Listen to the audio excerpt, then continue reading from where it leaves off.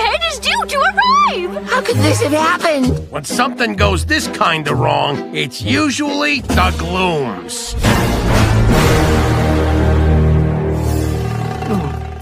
Can you see the Glooms yet, Sneezy? Not yet.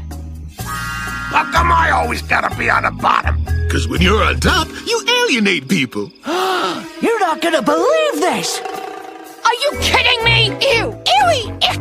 Yuck! Slimy! Gross! Grimwald! Undo this spell immediately! I hate this look! But I didn't do it, my precious Pollywog, I promise! Ah! Well then, who did?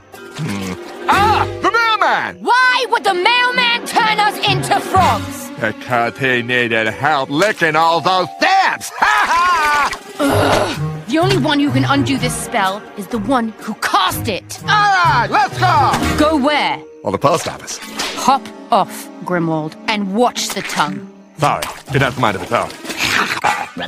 Once we found out for sure that the Glooms were not behind the spell, We set out to find which witch was. And what with Princess Prettyhead's imminent arrival, Ribbit, no one wanted the 7D to figure this mess out more than I did, Ribbit. We started with the gingerbread witch.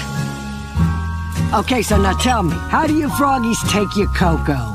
One fly or two? Thanks, gingerbread witch, but we didn't come here for cocoa. Ooh, well, aren't you a cute little macaroon? Oh, and look at that hat. Adorable. are you the witch who cast the frog spell on Jollywood? The kind that can only be broken by a kiss? Yes. I did it. So you can undo it? Yes, I can.